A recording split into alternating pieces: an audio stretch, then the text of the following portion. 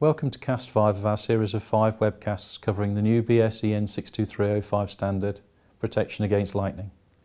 As you will have deduced by watching the earlier webcasts, the more information made available to the lightning protection contractor, the more likely the risk assessment will be accurate and enable an optimum solution to be derived.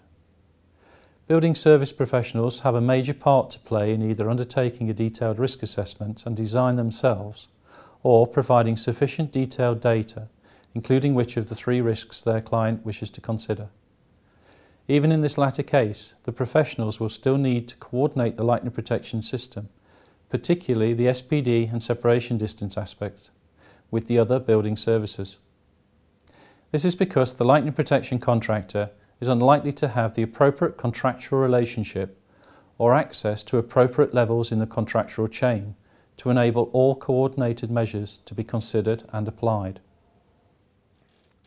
It is vital to ensure that your chosen lightning protection contractor is competent in their understanding of 62305 and is able to provide the information required to justify their selection of the protection level.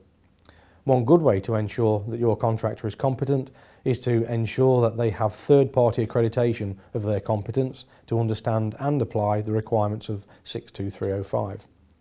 There is only one body in the UK currently undertaking training and accreditation to BS-EN 62305, ATLAS, the Association of Technical Lightning and Access Specialists.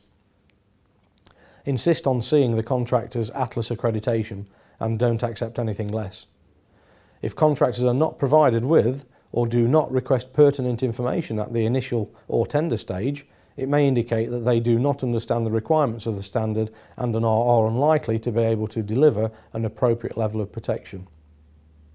Information you should be asked for is typically which of the 4 risks the client wishes to assess, for example, loss of human life, size, characteristics and location of the structure to be protected, number and characteristics of incoming lines and connected structures, characteristics of internal services, number of people to be in the structure, the time in hours per year the structure is to be occupied, risk of explosion or other pertinent information.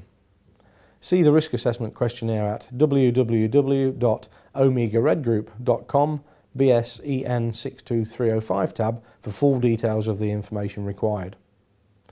This will ensure that the risk assessment is comprehensive and provides accurate results. Help the industry to help you protect yourself against ongoing liabilities. Choose a contractor that is competent. That concludes our short presentations on BS-EN 62305, parts 1 to 4, and on behalf of Omega Red Group, Andy and myself, we would like to thank you for your interest in our webcast and look forward to being of service to you in the future.